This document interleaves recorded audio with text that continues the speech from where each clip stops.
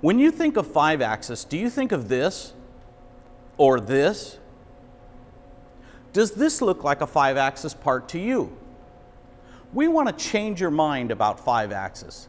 We want to change the way you think about what a 5-axis part really is. Take a look at this part. It's a classic example of what I'm talking about.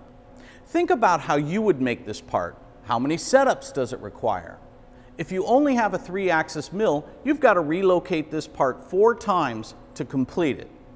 Each orientation of this part has features with critical tolerances that relate to features on other sides of the part. Each time I relocate it, I have another chance of making a mistake. With 4 setups, I have 4 chances at scrap. I waste a lot of time running parts this way. Cycle time really adds up when I have to recall cutting tools used in a previous operation. We're going to show you how multi-axis machining techniques took this part from 4 setups to 2. The big advantage is that we only relocate this part once when machining finished features. Now I showed you how this was done in a 3-axis setup. Now let me show you how this is done in our 5-axis setup. I prepared the material because I'm using a dovetail fixture in my first operation. Cutting the dovetail shape and locating slot allows me to securely clamp the part using the least amount of material possible. I'm only cutting 1/8 of an inch deep. The first operation is on the dovetail fixture on my 2-axis rotary table. Now I can cut features on 5 sides of this part. The last operation removes the dovetail and finishes features on the 6th side of the part. 5-axis allows you to process jobs with fewer setups, increased accuracy, shorter cycle times, and less scrap.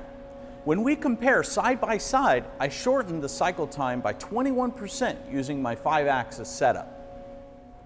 The rest of this video series will focus on 4 main things you need to do to be successful.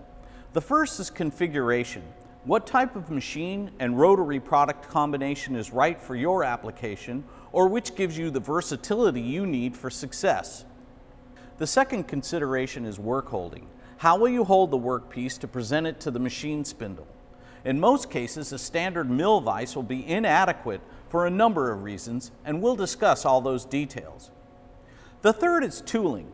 This mainly refers to tool holders. A standard length welded style tool holder is often not practical or even possible in 5-axis machining. We'll go in depth on tool holders to help you make the best choices when tooling up your 5-axis machine. Finally, and most critically, programming. You really need a cam system to program effectively and efficiently at more than one angle.